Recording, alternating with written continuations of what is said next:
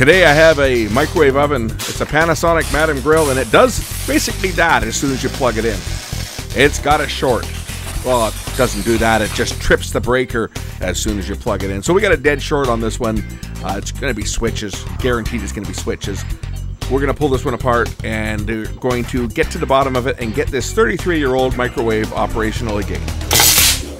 Today I have a microwave. This one is a Panasonic. This is a Madam Grill. So this one actually uses radiant heat to bake and cook food as opposed to convection. So there's no fan on this one. It actually uses the heating element on top, a ceramic element on top, and another one below to heat the oven up like a conventional oven. Now, from what I understand on this one, it's had very, very little use as a microwave. In fact, the microwaves, the owner says they never use the microwave because they have a second oven that they use as a microwave. This one is just used for baking, roasting, making casseroles, all that stuff. So all the only features they really even care about, they said don't even care if the microwave works, all they want is it to bake and broil. This one's tripping the breaker. We have a dead short. So more than likely it's one of the switches that's gone bad. These units tend to get pretty filthy inside as well because they're more of a conventional oven. So I've never seen one of these units that's been clean. This one's no exception because people bake in them just like a conventional oven. You're going to have food splattering and bubbling up and whatever. And if they're used especially for searing or cooking steaks or anything like that, you're going to have food splatter. That's just the way they are. They all get pretty dirty inside. And you can't really clean these like you would a conventional oven because of the way that the elements are designed. You can't spray oven cleaners on them. It will damage the heating elements. So, and you can't use anything abrasive on these units. So every one of these units I've ever seen has been a pigsty inside just because of the way they are. But again, most conventional ovens are like that anyway, until you run the self-clean feature or spray a bunch of noxious chemicals around to clean them off. This one's got a short. Again, it's more likely the switches are bad. Let's get the top off. As you can see, this unit was installed in a cabinet, so it's quite dirty because it hasn't seen this hasn't been seen in however long it's been installed. Probably, you know, at least, I'm going to say at least a dozen years. More like 20 years since this unit has seen the outside world, as far as except for the front. Date on this one is, let me check the date and see when it was made. 1989. Looks like May of 1989. That makes this unit 33 years old. 4 screws in the side, 4 screws in the back, and the cover will lift off. I don't think there's any more screws on here. It should lift off. There we go, just stuck. Okay.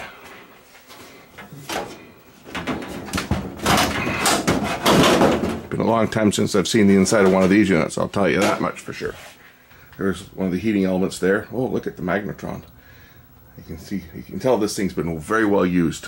This unit's had the magnetron replaced. It came from Main Electronics, got their stamp on here. It's a QPB magnetron, but that's not going to be the issue on this unit. Guaranteed, because as I told you before, the person that owns this doesn't use the magnetron. I'm just inspecting to see if there's any wires that are damaged. Because these units do get warm, there's always the possibility that insulation will get damaged. Power cord coming in here. I guess first things first, we'll inspect the wires and then check the switches. Power cord comes in, it goes to a fuse. Now you see the fuse is not blown, so I'm going to unplug the power cord here and just measure it again. Maybe the power cord's gone bad. I mean, that's highly unlikely, but the fact that the 15 amp fuse didn't blow, you have to rule everything out. So the cord is not damaged. And we still have our short, measuring from neutral. Of course, the fuse is fine. So the fuse didn't blow. It tripped the breaker. We have to check the switches. We've got 2 sets of switches in here, a primary switch and a short switch. if the primary switch failed, the short switch would have done its job when the door was opened, and it would have basically shorted out and burned itself out in the process. So if I unplug the primary switch here, the short should now go away on the power cord, which it had. I'm still measuring something across there, but it's not a short. What are we measuring? It should be open. 67 ohms. Oh, that's the transformer. That'll be the power transformer for the timer. So definitely the switches are bad. We'll remove the two switches on here and we'll get some new ones and replace them. Switches come out pretty easy. Just open the door. This is going to be quite brittle plastic, so I have to be really quite careful to remove them. Just pop the switch out like that, and this switch is indeed shot. It's not clicking. This should be a normally open switch, and the switch is not working. So this switch is shot for sure. There's the phone ring, is what that is. The switch is shorted. Right, this is the normally closed contact, or the normally open contact. What is it here? Normally open. So the normally open contact should be open when the button is up, but as you can see, it's not, because the switch itself has failed. The switch is shot. With that switch being shot, the other switch is going to be shot. It's going to be the short switch, which is the back of the two switches. There's two switches here. One of them is a normally open switch, which is used to control the counter, to stop the counter from counting down. And the switch behind it is the short switch, which will also be bad. So I'm just going to carefully remove this switch. And again, you got to be really careful with this plastic, because with it being 33 years old, the plastic itself is going to be pretty brittle. You gotta be quite careful. So this switch will be fine. This is the normally open switch, and that switch is used. Is that the short switch? No, that's the normally open switch. That switch here is used to signal the timer. I can test it. It will be open until I push the button down. I'm going to push down the button. That switch is fine. That's on the blue leads, the blue plug. The one that's bad is the one on the yellow wires. It's the short switch, which is normally closed switch. And again, I gotta get this out of here quite carefully, because I don't want to damage the plastic pins. Because anytime you get something that says old, you gotta worry that the pins are gonna be damaged. I'm gonna flip that down so I can pull the switch forward and remove the switch.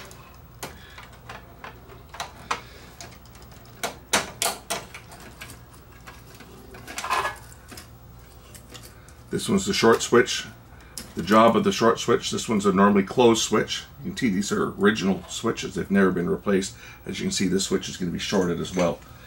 And I know I've done it diagrams before. I'll do another diagram here. That switch is shorted. Normally when you push down on the switch, that switch would open, but of course it's not, because the contacts have been welded shut. I'll draw a little diagram about how these switches work. I know I've done it before, but it's on other videos, so I might as well show you on this one as well. I'll do a diagram. Maybe I'll do it once I get the unit working and get it off the bench. Anyway, I got to source a couple switches, so once we get a couple switches on here, we'll replace them, and that should make this unit work. I couldn't get identical switches to, well, one of them is identical. I couldn't get a second switch like the short switch, because they don't stock them. Whether they make them or not these days, I don't know. But the two switches, of course, two different designs of switches that the unit had. Was conventional switch was a normally open and a normally closed contact in a common, and then of course the monitor or the shorting switch, which is just a normally closed. Well, I couldn't get switches like that. I had to get two switches of this design, which you've got your normally open and your normally closed contact. Normally closed is this one, and normally open is that one. So when we test this, put the common on. That one's normally closed. Might help if I put the meter in the right mode. Okay, so normally closed, and that one's open, and when we activate the switch, it goes to the normally open contact. That's fine for the main switch, which plugs in to the harness up here, which has already been cut apart. I think probably because the switch itself failed before, or the plastic failed on this. We'll put this one on just like that. Actually, I'm going to put it on the other way. I'll put this one on here, and then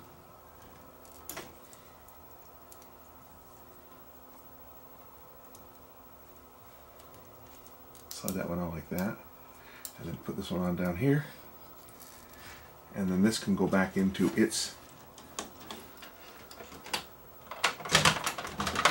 holder. Open the door to do this, and it'll just pop right in and snap in place like that. So when the door closes, it activates that switch. The other switch, this one here, I'm going to have to use the normally closed contact and not the normally open contact, because this one here was designed to plug into a switch like that, and obviously I'm going to need to connect it to these two terminals. I'm going to have to cut this holder apart, which is something that we had to do on a lot of these units when the switches became harder to get. A little easier. There we go.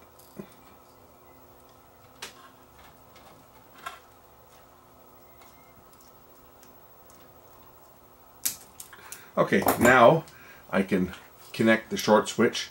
I can connect one to the common, and the other one I can connect to the normally closed, leaving the normally open contact opened. The idea behind this is, and I can show you with the meter, normally when the door is closed,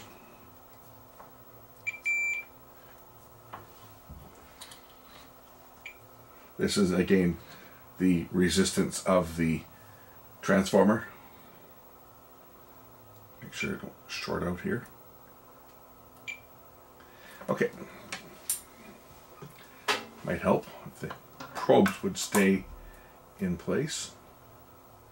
Alright, so when the door closes, the first thing that happens is, of course, this switch opens first before the door closes, and you've got your connection made to the high voltage circuits and the transformer and everything else is going to turn on when the microwave is turned on.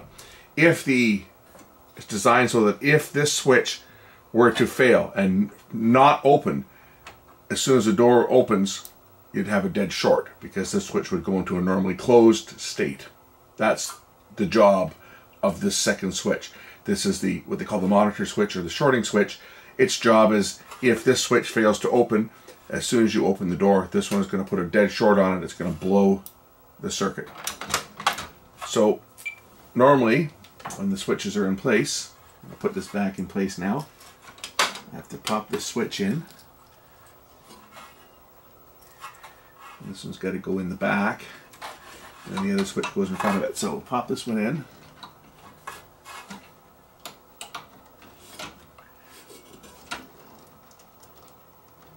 Fit it over the little posts, the plastic posts, and this one here will go all the way in like that. And then this other switch, this is the one that controls the timer. As you can see, this is a normally open. It looks like the other switch, but it's a normally open as opposed to a normally closed switch. This one goes in also in the same place.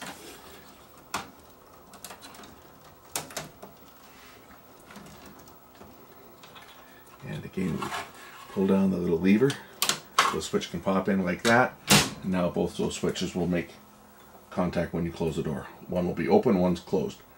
And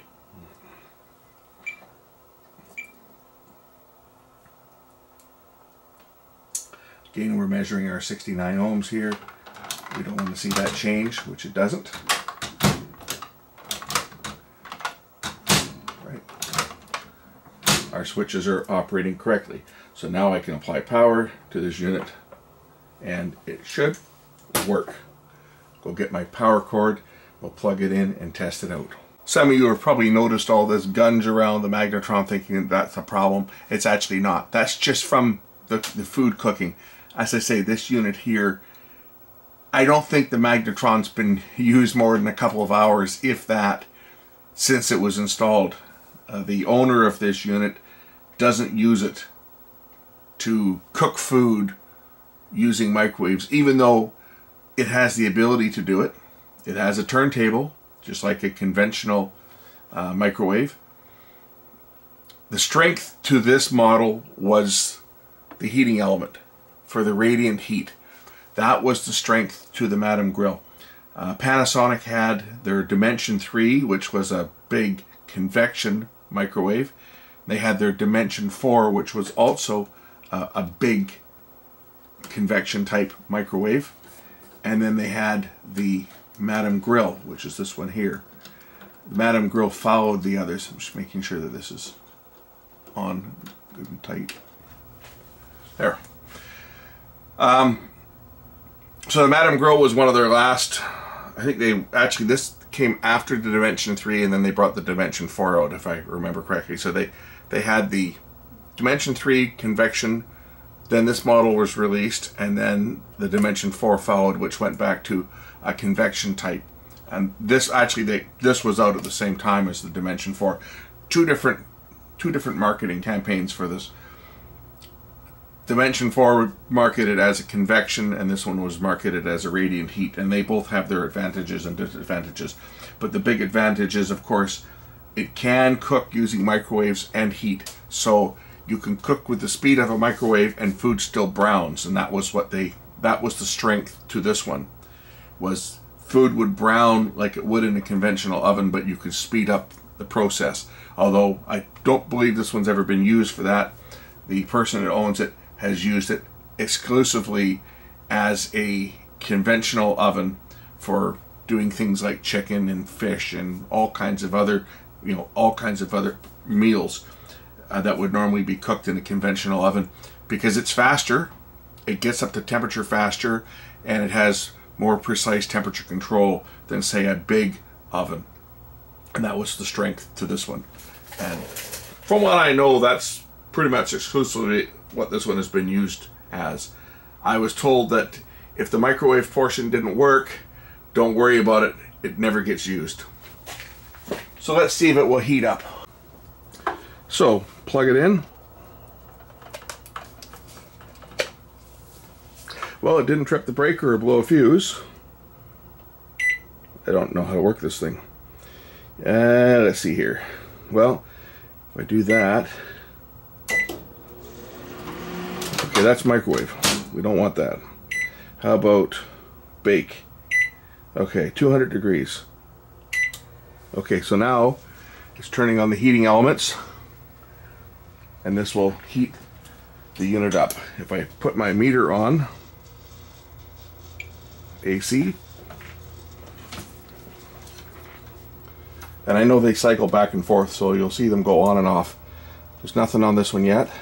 There, now this one comes on, you hear it click, 114.6, and then you hear it click and it'll go back to the other one. There it goes. See, now it clicked, now the bottom heating element is on, and that's how this unit operates. It cycles bottom element, top element, bottom element, top element. It does that, the temperature increases really quite quickly on these, but they have a very good temperature control. And that's why people that have one of these Madame Grills, they love it. As a conventional small oven for cooking, smaller roasts and cookies and fish, anything you could put in a regular oven, this being a smaller oven cavity, it does it a lot faster and a lot more accurate than, say, heating up a big oven. And that's why people that have this unit loved it so much. That's why I'm repairing this one. Anyway, this one's fixed. I'll go get my marking pen and we'll draw out that circuit so I can explain how the short switch operates on a unit like this. And I'm going to use a receipt. I bought the switches, $10.75 what the switch cost me for the two switches. Anyway, So the whole premise is you need to make sure that there's no power that could reach the magnetron if the door was opened. That's the whole idea behind it. So you've got your power plug, right? Your tube and your ground. So you got your hot and your neutral and your ground. Of course, the ground, we'll call this one the neutral and we'll call this one the live. First thing that happens is you've got a transformer here. Well, actually you got a fuse. You got a fuse here, 15 or 18 amp fuse, but then you got a power transformer. This is for the low voltage devices to the timer. And then you've also got your neutral comes off and it goes down and it'll go into your big power transformer for the magnetron, right?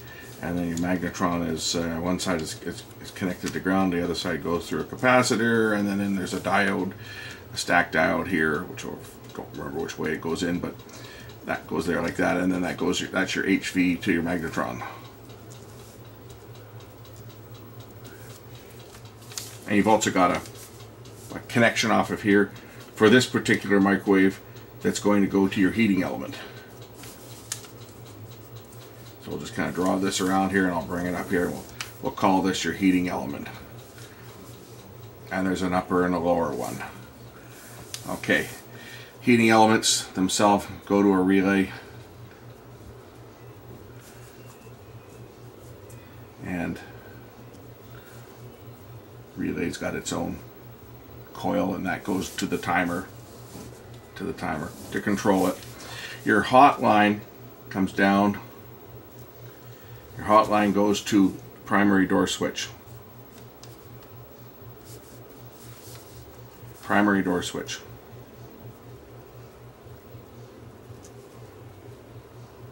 That's the top one. The output from this switch comes down and it goes to the secondary interlock switch. This is the lower switch. This is the normally closed, right? This one's normally open. So if the door is in the closed, or the door is open, this would be closed. Door open. So this is closed. This provides a dead short to ground.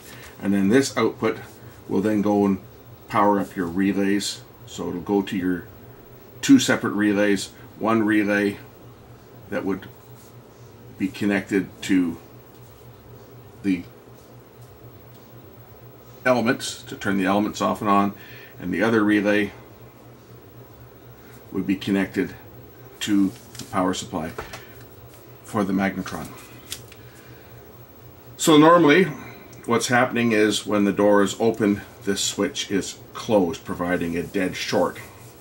When you close the door is open right now. When you close the door, this switch will open before this switch closes. That removes the dead short so that power can get to the two relays to control either the elements for heating or to turn on the magnetron. And of course the relays are connected back to the timer. The reason it's done this way is so that when you open the door, if something jams the switch, either the door hook is jammed or you got food in there or something, and this switch fails to open. So now the switch is on and you open the door, this switch will short, and when this switch shorts, it will blow the fuse or trip the breaker. In this case, the fuse, I guess, is a higher rated fuse than the breaker. It's probably like an 18 amp fuse on here, and the breaker is 15 amp, so the breaker trips first. But that's why this circuit is required. It doesn't matter. It's not required for this heating element part of things, because the heating element's not going to be hazardous. But if this switch was not here, if you eliminated the switch completely, then I'll put a switch over top of there. Now it's not there. Okay, so if this switch was eliminated and the microwave is operating and you open the door and the switch failed to open to cut off power to the microwave, then the microwave oven would continue to operate, the magnetron would continue to operate, and you'd have a very bad microwave radiation leak if the door were to open. So, and of course there's another switch in here. There's another normally closed, or another normally open switch, I should say, that I didn't draw in, but there is another switch which is providing the timer. That's that third switch. It's just providing a signal to the timer, tell the timer whether the door is open or closed.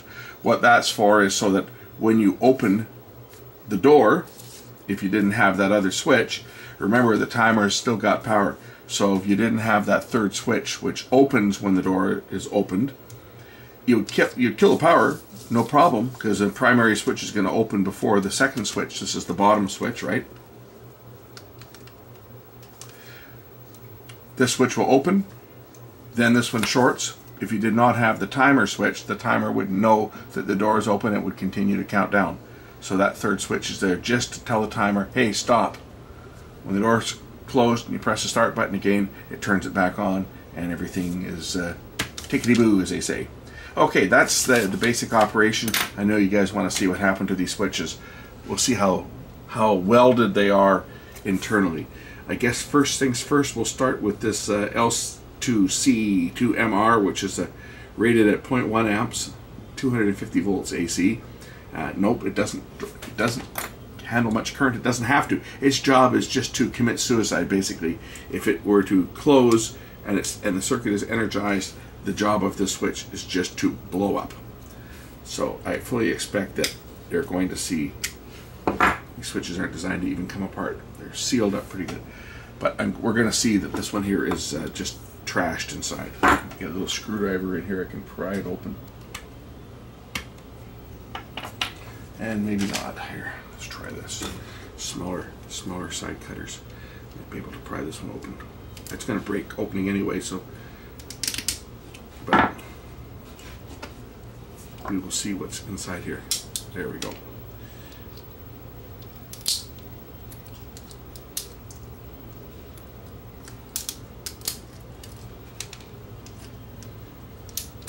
So this is what this switch consists of. It's just a little button that when it pushes down, it pushes these contacts apart. And of course the contacts aren't going to come apart now because it's welded together. Now sometimes these switches just fail on their own. Quite often this is the switch that instigates the problem. There's no problem with the door, but what happens is over years and years of use, this little contact bends.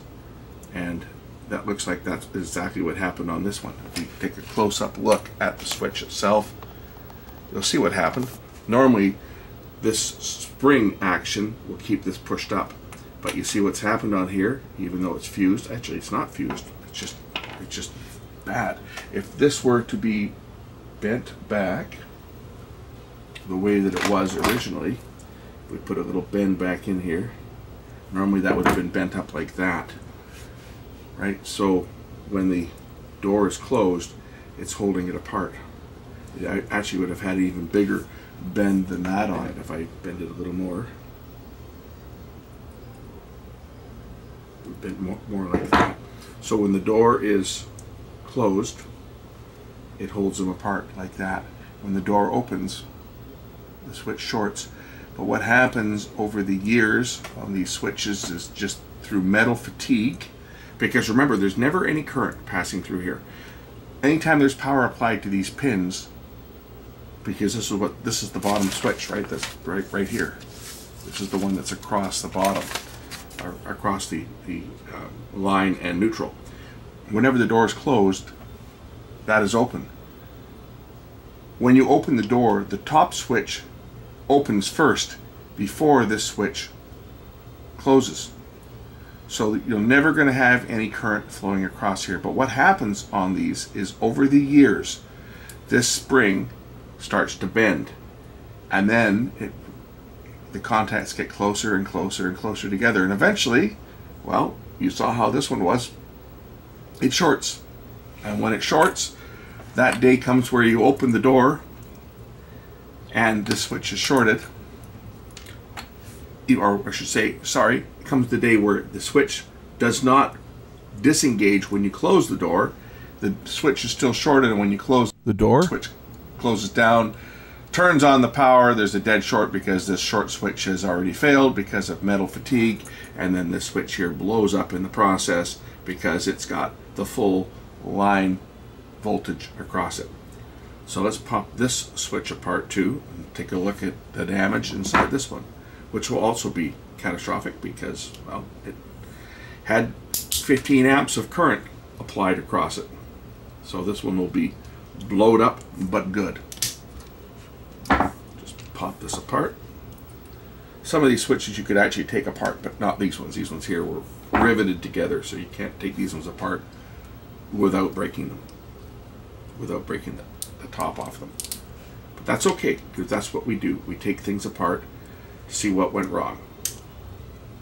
So here's the inner workings of this switch, or what was the inner workings of this switch, which is a little mechanical switch that when you push it down, it's supposed to click back and forth.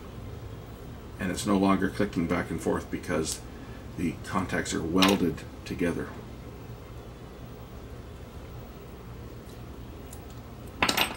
Normally that should click back and forth, and it's not.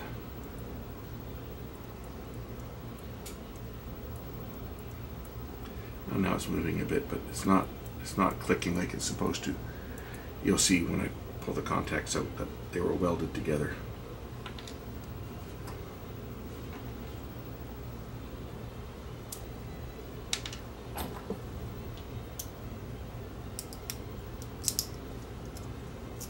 You see what I mean? So that's the guts of the two little switches that failed. On microwave ovens, when you have a switch that's failed and it's, say, fuses can blow because the fuse just gets old and the link can fail. So you can test your switches and see if your switches are operating. But in this case, we know the switches were bad. We were able to test it. We had a dead short across the input. So we knew the switches were bad, and when I pulled the switches out, as you saw before, this one, like, the button was almost all the way down. So when you change out the switches on a microwave, you always need to change both your primary interlock and the short switch. Because even if the primary interlock appears to be functional, well, it has fused. You can see where it's sparked down here. It has fused. The contacts inside will be damaged. They can't not be damaged from the arcing that has occurred. So for the cost of the switch, you change both of the switches. I just showed you how you can use these conventional switches when you can't find these specific short switches that they used to sell. I don't know whether they're available from Panasonic or not, but when I went to the suppliers, they didn't have any of these switches. But again, you can use the conventional switches. You just have to cut the harness so that you can connect it to the normally closed contact. Anyway, that's that one's in the books. Going back to the owner of it, I'd be very happy that they can cook again. Thanks for watching.